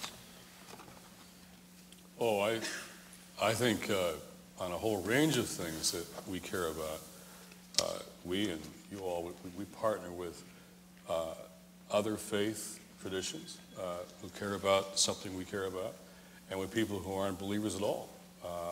So I would say Sojourners, our primary partners, are other faith-based organizations and the churches. But sure, we work with, if you're trying to work on youth homicide in your neighborhood, of course you'd work with anybody who cares about youth homicide. They all know why you're doing it. You're doing it because of the gospel of Jesus Christ. But if people care about keeping kids from being killed in my neighborhood, I work with them happily. But you never have to extinguish your Christian identity while you do that. In fact, it's better if people know exactly who you are and why you're doing what you're doing. Sure, absolutely. Wilberforce did, King did, of course. Thank you. Here's a question. Would you please speak, Dr. Mohler, to what it looks like practically to separate the mission of the church from the mission of the Christian? Yeah, I think practically what it means is that I don't think the church serves itself very well by becoming an NGO, a non-governmental organization. It does its job by deploying Christians who work in them. And for one thing, the church doesn't have the strategy, it doesn't have the intelligence, it doesn't have the means. Even if you forget the gospel for a moment as the preeminent issue here, we're just not particularly competent at this. Even when you have Christians start an orphanage, you're going to need somebody else to help build the building. So in other words, I think we need to be honest and say that the difference is the church is not just an NGO. The church is the vessel of the gospel. The church is the body and assembly of the redeemed. But those very persons who are made disciples by means of the preaching of the word are the very people who are to be sent out into the world and quite frankly, to work with the most competent people, doing the most good in the world. The words are a little slippery because when we talk about the mission of the church, where the church is to be found, look what the church did in terms of the origins of modern science. You could go all throughout history, you can confuse the categories. But the bottom line is that the church must not just become an NGO and take that on. It instead should send people out who work at every level of society, joining with those of goodwill and do so in Christ's name. I certainly agree with that, but the question here is, should the church, and you're going to be pastors, a lot of you, should pastors preach about justice? Yes. Preach about justice, or only about personal salvation? You'll be happy to know that I'm now a member of First Baptist in Washington, D.C. I'm now a Baptist. I'm not sure I'm happy, but that's okay. That's because it isn't a Southern Baptist church. But at least I'm Baptist. I'm getting close. So Jeff Haggerty, my preacher, first black preacher in that church ever, he preaches about justice and he preaches about the culture, the society, and every Sunday after his sermon, he gives a personal invitation to salvation and discipleship every Sunday. Or should the churches, we shouldn't be an NGO, absolutely not. We should work with NGOs, but should our ministries be ministries also of justice and movements, or should they be just ministries about personal salvation? So you have two people here who believe in personal salvation, and I want to say that not all the churches anymore do. I still do. And yet I think churches also should preach about justice. Fred Shuttleworth believed in personal salvation, and he preached from his pulpit about salvation in Christ and about justice in Alabama. So to me, the preaching of the gospel of the kingdom is about all of that, at the local and national church level. Yeah, may I respond to that just for a moment? I'll ask my own question. And Jim, when I hear you say that, I just want to come back to say that I believe with all my heart that the best way I know to express that is that, of course, the church is to preach justice, because the church is to preach the whole counsel of God. I believe in expository preaching, which means you start the book and you go on and you preach on every single verse that's in there, and that keeps you from avoiding the verses you don't want to preach on. And the church, therefore, is going to be armed, therefore, to know what justice is and how to act justly by the preaching of the word, then go out in society and do it. I think one other acknowledgement that has to be made here, and this is a hard one, is that the church at times must take sides. They don't have to take sides on everything. We don't have to have a church vote on the flat tax. It does have to take sides where the historical circumstances call for it. Great. And that can happen on what you might say the political left and the right. It can happen over racism. It can also happen over whether or not we have any distinctive revelation of God to which we're accountable on issues of sexuality. But the church needs to take sides publicly on an issue like that only where the church must take sides. That's a hard, fear and trembling kind of issue. Are there microphones moving around here? Question for you. It seems like both of you have been using the term the gospel of the kingdom or the gospel of Jesus, but I kind of get the feeling that you're both using it a little bit differently. So could both of you kind of clarify a little bit of what you mean? I know that's a really big question, but even just give us a little bit of a feel for what the difference is here. You want to go first? Sure. Well, I when I was here at Trinity, I was known for, I kidded about this a lot. If I had soteriology or I had eschatology, ecclesiology, my paper would inevitably be the social implications of soteriology, eschatology, because I felt that wasn't being adequately addressed. So, when John Stott was here, that semester he was here when I was here, he was in the process of the Lausanne movement. And John was saying that justice is integral to the gospel. John Stott believed in personal salvation by the blood of Jesus Christ. Absolutely. But he also thought that justice was integral to the gospel. So when I say gospel, I mean gospel of the kingdom, and I laid it out. It includes this new order of the kingdom that came to break in. The Sermon on the Mount was the catechetical tool the early church used to instruct converts about what the gospel meant. It meant living this way, living this way. It meant proclamation and transformation. And the resurrection was sort of the affirmation of this inbreaking of the new order.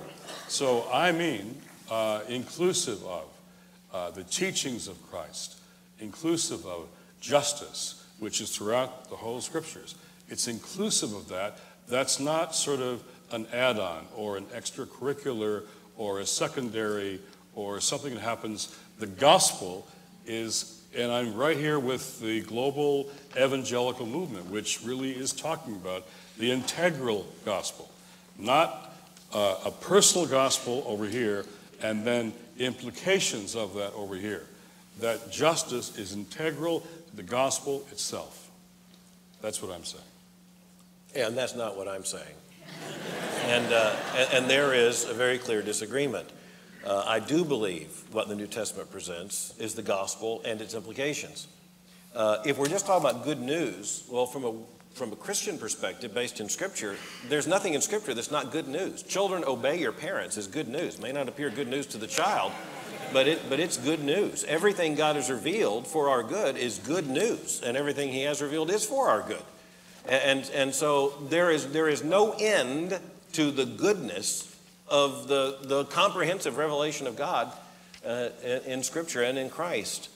But when the apostles preach the gospel, that which Paul said, woe unto me if I preach not, I mean, we have the apostolic record in the New Testament, and the gospel is about how sinners who rightly deserve nothing but the eternal condemnation of God, nonetheless are redeemed by his decisive act in Jesus Christ to redeem sinners. It's about our response to God's act in Christ on our behalf, that response of belief, and then we talk about faith and the justification that comes by faith alone, in Christ alone. And then it also talks about then what the Christian, having been saved, is. And who is that Christian? The good news of the gospel, that Christian is a citizen of a heavenly kingdom. That Christian is now an ambassador of reconciliation. And thus the gospel produces Christians. And then the implications, I don't know any other way to put it, just based in the New Testament, there are implications to the gospel. There are implications that are private. There are implications that are incredibly public.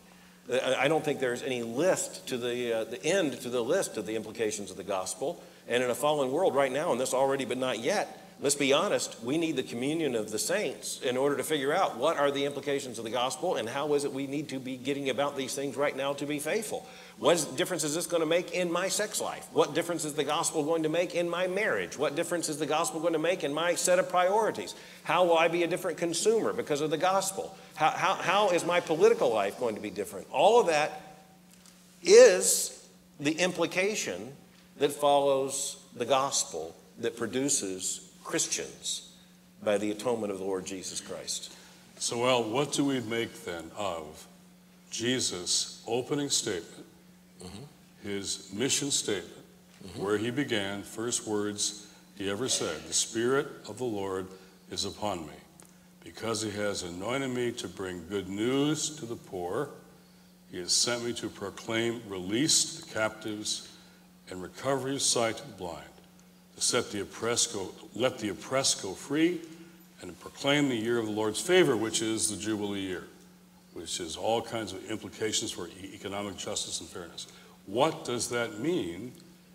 If that's his mission statement, shouldn't it be our mission statement too? Well, Jim, I just have to wonder, then was Christ incompetent?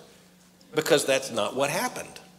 If we mean by that Christ came in order that the poor would no longer be poor economically, in order that all the captives wrongly imprisoned would be set free. That's not what it says. It says bring good news to the poor, proclaim release. It doesn't say accomplishing all of this. It says to do this, to preach this, to act this, to, this. Well, you're headed where I was trying to head, actually, which is that is what the church is supposed to do. That's different than saying that the church, as the church, is going to accomplish in the name of the gospel other than the proclamation of these things. It says to bring good news to the poor. That's proclaiming it. Are we arguing over verbs? No, and bringing it. I think we are.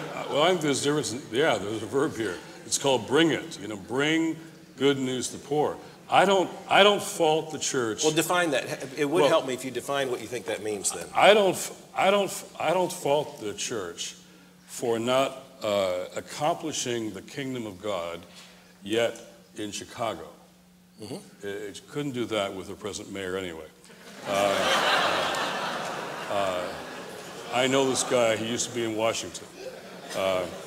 But Bethel New Life on the west side of Chicago, CCDA down in Lawndale, what they're doing is they are bringing good news to the poor every single day. They're bringing health and wellness and jobs and fairness. They're bringing good news to poor people, and in the middle of that they proclaim Christ. and people come to Christ because they see the good news. Well, what is the good news they're bringing if it isn't Christ? They're bringing health care to people who don't have it. That's good news to people who are poor and don't have health care. Okay, I want them to have health care, but I don't think that's what the text is talking about. Well, the text doesn't say, and by good news, all I mean is personal salvation. Doesn't say that. And nor have I said that. I've been Doesn't say clear. that. It means Christians need to be out in the world fighting for those things, advocating for those things. Well, but this is what Jesus said his mission was. All I'm saying, is this not the mission of the church as well? Jim, there's a question here that speaks to this issue. Maybe it'll help to clarify things, maybe not. Which is to have priority, good works or proclamation? Both are necessary, this person says. Both of you seem to agree. But which is to have priority? Which is to come first? Which creates the other? Yeah, this is the conversation that's been going on now for a long time. That when, again, John Stott was here, he talked about, Luzon talks about. It's not a matter of balance, that's the wrong word, or priority, or for a second. It's integral. What's integral to the gospel itself? That's the disagreement here. We would both say, you would say that much of what I'm saying is important, but that's kind of secondary. No, it is what follows as Christians by the gospel. Having been made Christians by the gospel, then are faithful. So Jesus started with his secondary concerns. You just refuted what I said. They are not secondary concerns. The question is, how is it that people are produced who will do these things? It's by the gospel of the Lord Jesus Christ. I want to tell you, the people who talked about personal salvation most in this country during the 50s and 60s, who talked about the atonement the most, more of those people per square foot were in the American South and in apartheid South Africa. They talked about that primacy of personal salvation. That was the gospel. And they got it wrong when it came to race. Because Paul, they didn't ever tell me. They weren't making disciples. But Paul's missionary journey, I never heard in my preaching, had a lot to do with the issue of reconciling Jews and Gentiles. It was race. Absolutely. Racism there was a big battle about who was going to get to be Christians. And so Paul was clearly on the side of this church being no respecter of persons, Jew and Gentile, male and female, bond and free. And so, if you were a woman or if you were poor or an oppressed race, this is good news, this new community. Because here, we're going to be treated in a whole different way, Mm-hmm. So that was essential, integral to the gospel itself. And I'm saying a church that, just speaking again personally, 14 years old, 15 years old, the big issue in my city, what's ripping my city apart, is racism. And the elder says, Christianity has nothing to do with that. Our gospel is personal, that's political. It didn't evangelize me, it made me leave. It made me leave. It's made droves of young people leave. If you want young people to come back to faith, you better be concerned about the world in which they live and not just about your concern about their personal salvation, but when they ask about what I was raised to say, Jesus loves little children. All children are red and yellow, black and white. They are precious in his sight. In my sight, all I saw was white people. Okay, we have another question. So that was a gospel issue that turned me away. It turned me away from the church. Okay, let's get a 1-minute response, and then we'll get a question back here. Yeah, Jim, I want to see more of what you're talking about than I think your method here will produce. Because I think the only way that happens is if the church is very clear about what the gospel is in order to produce believers. Those who are Christians, purchased with a price, those who have been justified by faith, those who have been forgiven of their sins. I can't deal with your childhood preacher. That's beyond my ability. The privatization here is not, the preaching of the atonement of the Lord Jesus Christ is never merely privatistic. It immediately, again, the Great Commission is not only about preaching the gospel and creating believers or converts, it's about making disciples. The failure you're talking about in the church that preached the atonement, you said, but then said it was merely privatistic, is that it wasn't making disciples. It was preaching a gospel that was not biblical. It did not lead to the making of disciples. Its disciples are going to do that. I want to get to kingdom pictures. I want to get to that future, but I believe it's only going to come by citizens of the kingdom who only come into the kingdom by means of the gospel, who then become faithful disciples and do what kingdom people do. Okay, that's wonderful. Thank you, guys. Here's what I want to do. We're pushing a little bit past time. I'm enjoying what's going on here, and if you don't mind, we're going to take 3 questions, one in the back here, one here, and one over here, and then we're going to call it an evening, okay? So just so everybody knows what we're doing. What do we have in the back? First, I just want to say I'm very happy to hear that both of you do believe that it is a responsibility of Christians to address social issues and to be involved. And it sounds like it's simply a matter of what, 2 things. One, what the gospel is and where these things are supposed to take place. One of my concerns is that I think that I hear a little bit from Dr. Mohler, a little bit of a dualistic view of humanity. And let me explain. Christ is head of the church, his body. When I think of Christ ministering while he was still here in his body, when he went, sometimes he would heal first and then say, your sins are forgiven. Sometimes he would first say, your sins are forgiven, get up and walk. He even held his own Occupy the temple. So we do see that Jesus, sometimes he cast out demons. There were very, very many ways that he approached people, sometimes first by conversation, woman at the well. If we say that the gospel is simply the salvation, bringing simply, and again, even salvation, as you know, translated sometimes healing, sometimes delivered, not a simple translation, singular translation of even that. So my concern would be if we make the gospel dualistic, in which you get saved over here, but you get healed and all your other needs met over here. Are we not taking apart the very fiber of our humanness and also approaching the gospel in a manner differently than Jesus approached it? Great question. And I will simply have to come back to say, we are Christ's people, but we do not have the power that he had to heal, to exercise, and to accomplish these things. We do not. I cannot make the lame walk. I can't. I can proclaim that it will happen, but that is beyond what I can do right now. I can preach the gospel, and I can do what I can as a follower of the Lord Jesus Christ to alleviate suffering. And if there could be surgery to fix that, that would be wonderful. But I do not have the capacity right now in the sharing of the gospel to do what Christ did. I have to follow the example of the apostles in the New Testament. And here you have a basic biblical authority question.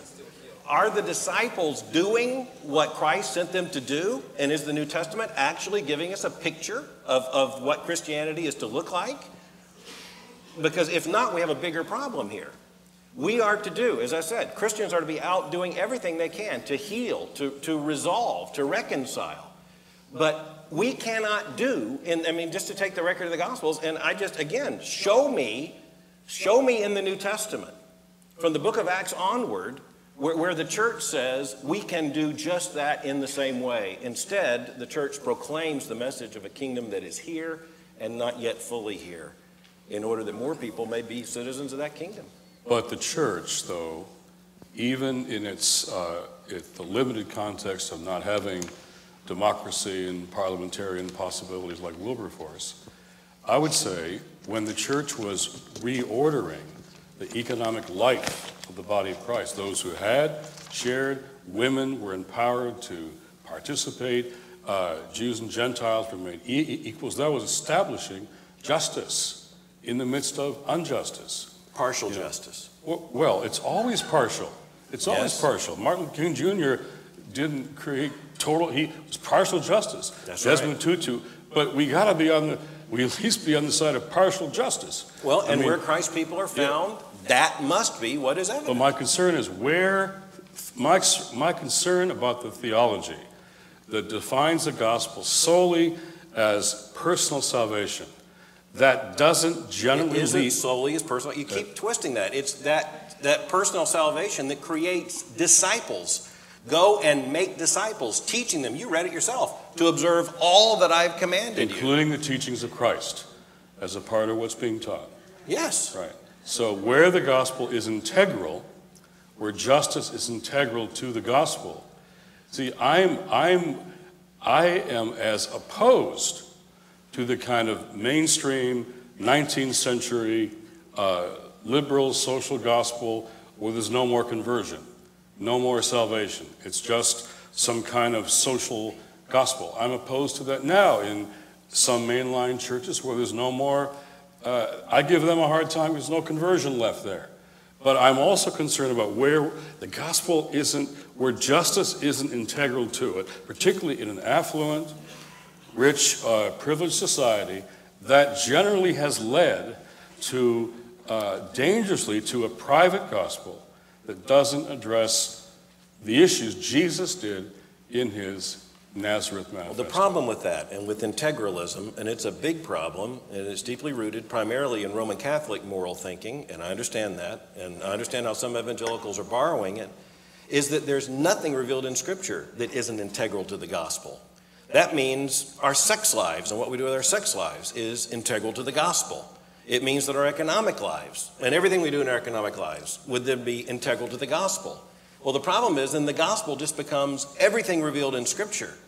And that just doesn't fit the New Testament model of the apostolic preaching of the gospel. The gospel then produces the people who live out the implications of all that Scripture teaches. Yeah, but we'll stay up and talk later.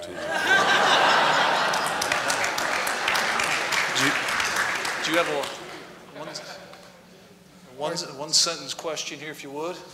This is a question for Jim Wallis. Acts 6, verse 2, it says, it is not right that the 12, the apostles said, it is not right that we should give up preaching the word of God to serve tables. I'd like you to comment on that. And here's one quick question. Sometimes preaching Christ becomes an obstacle to missions and social justice. If that happens, what would you do? Like, for example, Campus Crusade for Christ, they eliminated the name of our God and Savior, Jesus Christ, for the sake of missions. What would you do in that situation? Well, the first situation, you were talking about just a division of labor in the ministry of the church, deacons to take care of table service and all the rest. That's just, there's many gifts and there's a division of labor in the church. That's not a problem. No, I have been in movements for justice all of my life, and I've never had to, never begun to, never been forced to give up the proclamation of the gospel of Jesus Christ. It is, my mentors are people like Desmond Tutu and Martin Luther King Jr. and Wilberforce and all the rest, and John Stott and all the rest. No, I don't think we should do that. We don't have to do that. I just think that we have got to, and I want to be held by what the New Testament says. But in my church, we skipped the synoptics altogether, went right to John, and then to Romans. Now, I want a full exposition of the Scriptures, and the New Testament, I think, supports a broader, fuller notion of the gospel of the kingdom than my dear friend and brother is talking about tonight. We have a different view of what the New Testament's saying. But I think practically, we're going to probably have a lot of common ground. But I think it's dangerous, particularly in this kind of society, to, in my experience, to restrict the gospel to just the proclamation of the saving grace of God in Christ and the atonement. I think that's central to my theology. But I think justice is critical. And the reason this topic came up, this isn't esoteric. It was in the literature I got from you, quoting one of our amazing theologians in this country, his name is Glenn Beck, who said, if your church has on their website the term social justice or the preacher says it out loud, or preaches justice, you run as fast as you can from that church. And then he put, this social justice Christian named Jim Wallis on his blackboard every night. And what he was saying clearly was, I don't want to hear about justice. We solve poverty, those questions, through private charity alone. That's what he was saying. That's the danger here. When there's no justice, it's private charity. And that is not biblical. The God of the Bible is a God of justice and not a God of charity. Would you like one last response? And then well, I I'm think not we'll about close. to take up the case of Glenn Beck. I can tell you this. The way you ended, total agreement. The hard questions are what's behind that. And you spoke of what you're afraid of, and I'll speak of what I'm afraid of. And just be honest, I'm afraid that the gospel, as preached by the apostles, is going to be lost out of a concern to do good. I don't want any less good to be done. I only want that one thing that is even better to be done in order that even more of the first will be done by God's people. I want to talk about justice. I want to talk about it the way the Bible and the New Testament says the apostles, first of all, talked about it. It's how that God's justice would ever explain how we, as unjust sinners, become justified. And then those who have been justified had better be the people who understand justice and its imperatives in a whole new light, and do so precisely because we're going to face a just and righteous and merciful God. And Christ's people are the people who better be deployed and will be deployed if they understand the gospel in every dimension of life. That's a fair question, and that a concern for justice will produce the social gospel movements where conversion was dropped altogether. I think it's a fair concern, and that's why as sojourners, I have fought our whole 40 years to have personal salvation central in our proclamation of the gospel. My fear, on the other side, that's a fair fear, okay? My fear is that if we are not justice people because of being Jesus people, we will turn more and more people away from Jesus Christ, as I was turned away. That's my fear. And I want to say,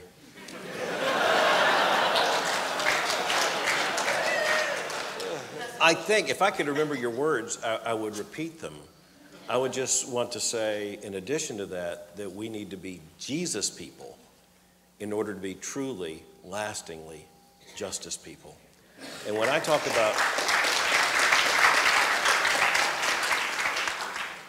about conversion, I'll be real careful to say that's the conversion of the sinner by faith in the Lord Jesus Christ and Him alone to a completely different status by the grace and mercy of God, justified. Not merely a conversion, and I didn't hear you define it, from one way of life to another, merely transformation. It is that New Testament conversion that produces genuine Christians who then are obligated to everything Christ taught. If this whole room believed and acted on Jesus people becoming justice people, it could change the world. Amen. Agree with that. Well, it's been quite an evening tonight. I know I've learned a lot. A little known fact about me is I grew up on the south side of Chicago. I know what it means to live with people who cry out for justice. I then traveled. In my travels, I ended up in Europe doing a PhD, and I know what it means to have a lot of churches that are empty, that preach only a social message. And so somewhere in the middle here, we're going to have to find a way forward together. And I just want to thank them for raising this question, joining us here tonight. And why don't we just give them a warm applause here.